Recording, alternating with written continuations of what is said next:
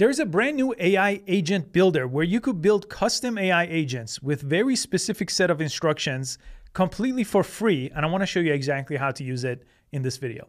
If you come to this website right here, chat.mistral.ai, Mistral is a large language model, is by a French startup, and is free to use. This chatbot is free to use and is powered by a large language model right now called Mistral Large 2. That's one of the models they have. They have other models, but this is the best one available right now. What they just released is this option right here, agents. So if you click over here, it brings you to this page where you could create yourself custom agents. And these agents could be powered by different AI models that Mistral has. So again, Mistral Large 2 is one of them.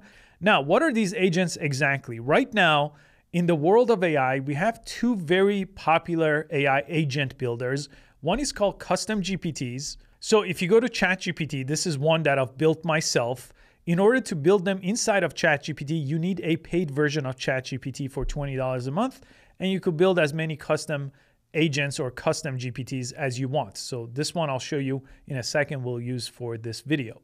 The other option you have is from Claude, so Claude.ai, another chatbot. And here you could also build these things called projects. So with projects, you could again build something that's very specific and with its own set of instructions. These are really designed for very specific tasks. That's why they're called AI agents. That's what they call them in Mistral. And this is a third version of that. So you have an option. I've made a ton of videos comparing custom GPTs. And the reason why I make many videos about that is because I think these AI agents or custom GPTs are the best parts right now in the world of AI. I use them more than any other tool, and I've literally tested out about 1,000 different AI tools. So let's go ahead and finish building this agent. Again, pick your model. I recommend Large 2. This temperature option has been around if you've ever done anything more customized, but the higher you go, this goes all the way to 1, or you could bring it all the way to 0, and typically somewhere in the middle is where you want to be. Now, the closer to 0 you go,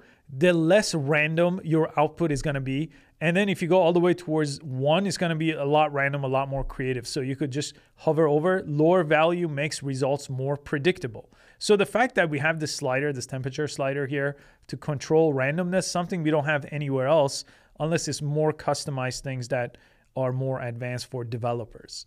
Then you have your instructions where you could type in a system prompt. So a system prompt is something that you could give to ChatGPT, for example, at the account level.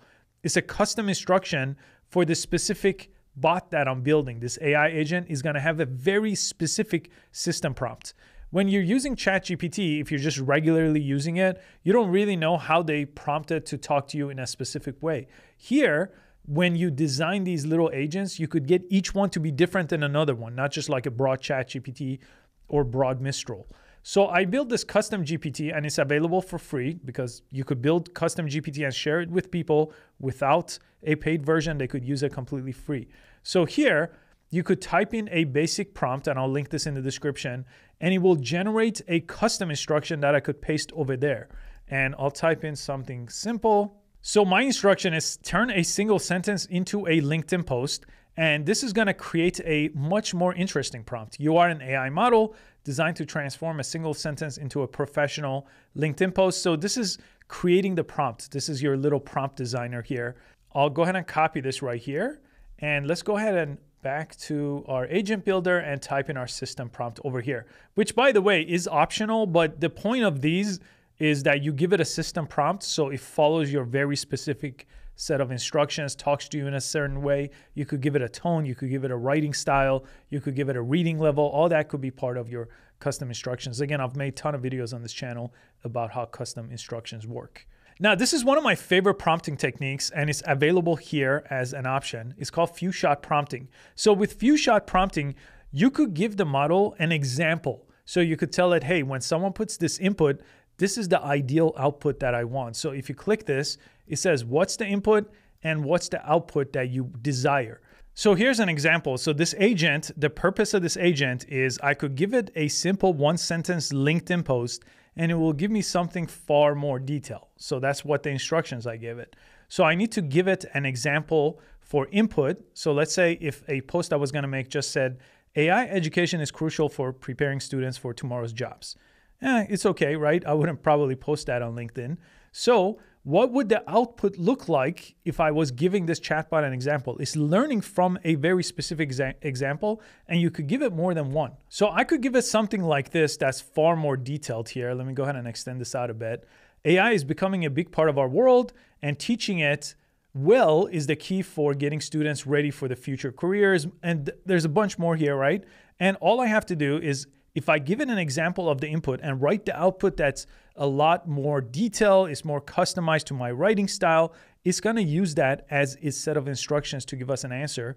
And I usually like to give it 1 or 2 examples like this when I have this options for demonstration. Before, when I was teaching Claude in the project settings, or if I was building custom GPTs, I would still give it this input and output example, because few-shot prompting is a great way to give instructions to these chatbots. But I was doing that as part of the system prompts. Now it has a different section for it inside of this Mistral agent builder. And that's pretty much all I have to do. And then I could go ahead and name this agent on top, LinkedIn post generator, and I could press deploy right here. And for my deployments, it lets you do it through the API. Again, that's for developers. But in our case, we're just going to put let chat. This is their chatbot over here. So I'm going to deploy it there. Now, let me just point out the pricing here, because if you deploy your agent, if you just press deploy here, you could use it for free inside of their chat. So inside of that first website I showed you, you could pick it, which I'll show you exactly how to find it, and use it totally for free. Custom GPTs can't be built and used for free. You have to pay for them to build them. Claude projects, you have to pay to build them. Here, you could build them and use them for free. The only time you may want to pay is if you want to use their API. So if you're building some kind of AI app using this, then you'll need to pay, because API is pay as you go, and you will have to pay for that. Or if you want to test it out while you're building it, on the right side, it's letting you test it out. That requires a subscription, but it's not a flat rate. It's pay as you go, and I'll set that up in this video as well. But for most of you, you could go ahead and build this AI agent. You could go ahead and deploy it. You could share it with other people, and you could use it all for free. And in order to do any testing with it, by the way, it says it's grayed out right here, because we need to set up a subscription. So let me show you exactly how that works if you decide to go this route. This does have a free trial. Again, I don't know if this is available in every country, but over here, I could go ahead and activate it, or I could just press subscribe over here. And the pricing is based on what model you choose in the very beginning. So some of them are very cheap, like some of these older models are very cheap. But if you use Mistral Large 2, you could see this one right here is $3 per million tokens on the input side, $9 on the output side. Just to compare this with GPT-4, for example, is slightly cheaper. It's, I think, about half of GPT-4's newer model, somewhere around there. But it's not that far off, okay? So just so you have some idea if you were using the API on the GPT side. Now, if I go back to the chat interface here, any agent I build, by the way, is going to appear just like this, and I could build other ones here. And over here, I could just type in this, again, would be a simple LinkedIn post, and then I could go ahead and send this out, and it should use my set of instructions I give it for this very specific task. And as you could see, this was the LinkedIn post that I would have written, and it's making it, again, much more comprehensive based on my set of instruction and based on that few shot prompting, which was given an input example and an output example. And wow, this is pretty involved here, but it looks like a LinkedIn post, right? Something like this would probably get a lot more engagement than something that's just a simple one sentence. A great way to optimize anything. And I usually like to use these AI chatbots for exactly this purpose, to remix content, to take simple content, make it much better. And I use this across all the different social medias that I post to, or even for newsletters and email copy too.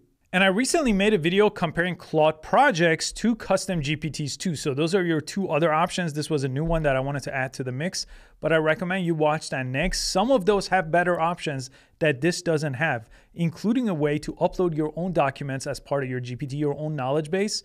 ChatGPT could do that. Claude projects could do that. This cannot do that yet, which is a big, big limitation that hopefully they improve on. But I hope you found this useful, and I will see you on the next video.